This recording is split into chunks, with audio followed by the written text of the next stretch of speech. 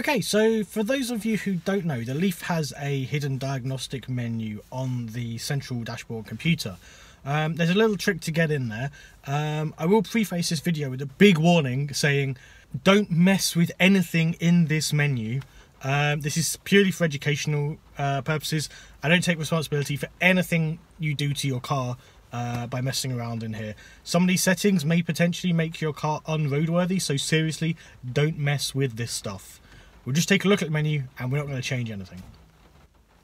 Right, so without further ado, let's hop in and take a look.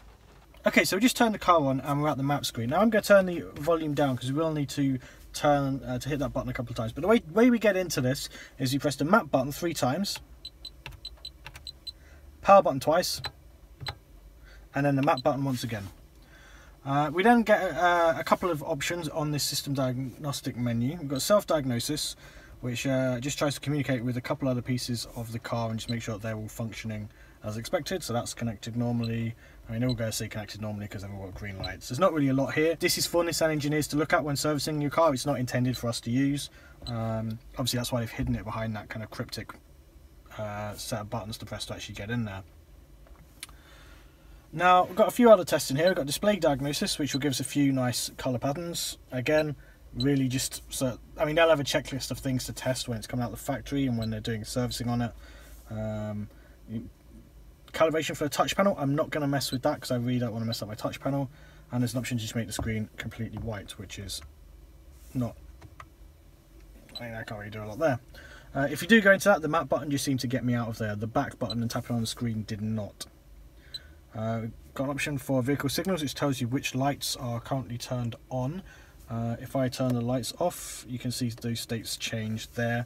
Again, it's just tests for them to run to make sure that everything's working as it should in the computer. You've got navigation sensor information. That's actually telling you about the GPS satellites there, the ones it's talking to and which ones it's not. There's some, it's telling you the exact timestamp it's getting.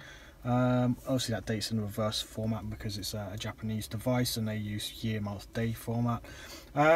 So yeah, I mean, this appears to be showing you the signal strength to the individual satellites, which is interesting, but you know, not hugely useful unless you're just trying to debug the GPS system, I guess. You can see any errors on the vehicle, so I apparently have none at the moment, which is interesting. So I guess I might have to check, see if I ever get any issues that show up on Leaf Spy. It might be worth checking there as well to see if anything else comes up. We can see here that the various parts of the car are all talking to each other. ITM, I can't remember what that stands for. Obviously Navi is navigation, audio is audio, and this is the something control unit, traction control unit, I guess. STRG. I'm going to guess storage. Maybe that's power storage, as in the battery, I'm not really sure. If anyone knows more, please do drop something in the comments because I'd love to learn more about what all these things mean because it means very little to me. I can tell you that TX and RX means transmit and receive, and everything's showing okay, so that all seems good to me. Let's scroll down. Oh, we missed one. So we've got hands-free phone, Nissan Connect TV. So I guess you can test various parts of that. You can see your total distance there, I guess, which is, I suppose that's probably what, well, 9,700-ish miles, so I guess that's probably about right, actually, in kilometres. Let's see what else we got here. So, camera. Yeah, don't mess with any of those, because you will probably mess up how your camera works. You can tell it what type of camera you've got, so I guess yeah, it's the same system that they use whether you've got just a standard rear camera or a round view monitor. Don't know what FAP stands for. Obviously without camera, I guess that would be your Visia models. I wonder if FAP is the auto parking camera without the seams on the around view monitor. That's yeah, that's interesting. I'm not going to mess with initialize settings or delete logs. I will go to the version information. I can see the software versions of various components in the car. There is a software update one. I'm told that requires an SD card. I don't want to press it in case I accidentally brick the system. I don't want to do a speaker test because it will probably come in quite loud over this, but we'll have a look at DAB.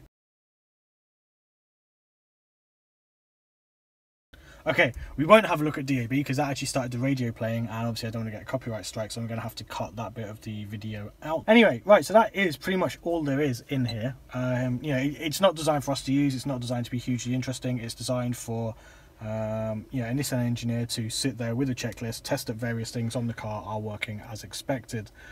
Right, so to get out of this screen, what you do is you press the back button in the top left, and the computer, the Nissan Connect TV computer reboots. The dash computer doesn't, just this one over here reboots.